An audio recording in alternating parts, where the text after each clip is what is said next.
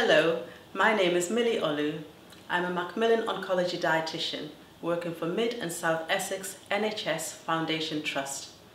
This presentation is about healthy eating after your cancer diagnosis.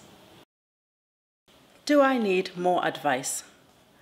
This topic is about general healthy eating. If you are experiencing any new symptoms which are affecting eating or causing concern, contact your GP, oncology team, or healthcare professional who may refer you to the dietitian if appropriate. You may have already been told to follow a specific diet by your oncology team or dietitian as a result of your cancer diagnosis. It is important that you continue following this advice unless you have been reviewed. Why is healthy eating important? Now that you have been diagnosed with cancer, healthy eating can do the following things. Number 1, provide your body with vital nutrition before and during any treatment that you may need. Number 2, contribute to your recovery and help you to live well after a diagnosis of cancer. Number 3, help maintain a healthy weight.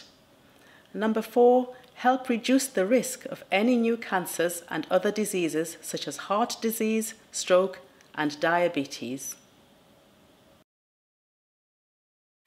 The NHS Eat Well Guide.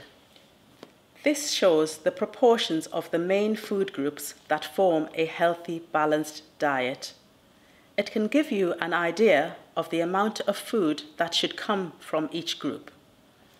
We can see that a large proportion of what we eat should come from starchy carbohydrate foods, e.g. bread, rice, potatoes, yams, cereals, etc.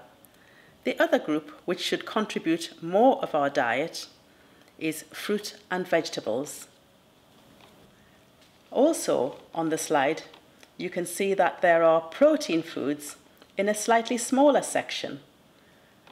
These are also important, as well as the dairy foods, which are also in a smaller proportion. The smallest group of foods are the fats and oils. They are needed, but in very small amounts. Practical tips for healthy eating.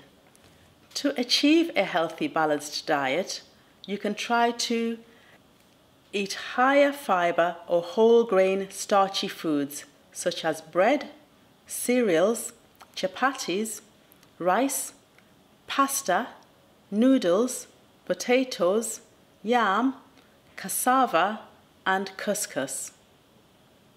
Take regular energy by eating a starchy food at each main meal. Protein. Protein is needed for wound healing, repair, and general working of our bodies. Take 2 to 3 portions of protein-rich foods daily, such as poultry, fish, lean meat, beans, pulses, eggs, and nuts. Choose red or processed meats less often.